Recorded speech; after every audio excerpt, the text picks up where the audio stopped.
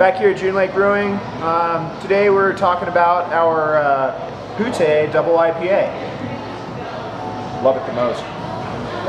Smell it. Ooh. Floral, citrusy. So this is a 9.5% double IPA. We're basically utilizing 2-row pale as our primary malt. We're also throwing a little bit of Carapil in there and Crystal 75 for our malt bill.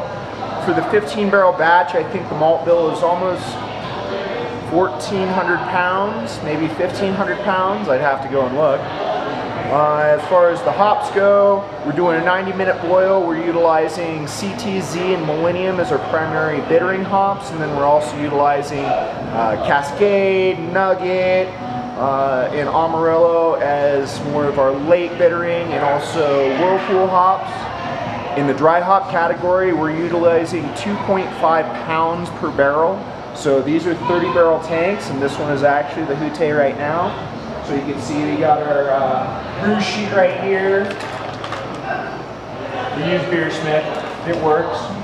Let's go back to that. But essentially, in this particular batch for our dry hops, we kind of switched it up because we were able to get some Pacific Jim. So this one we dry hop with Pacific Jim, Citra, and also Cascade. Sometimes we'll utilize Ella, which is a hop out of Australia.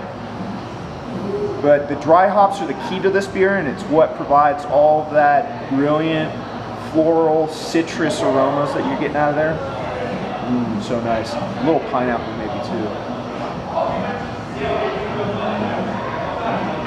Yeah, you should try one.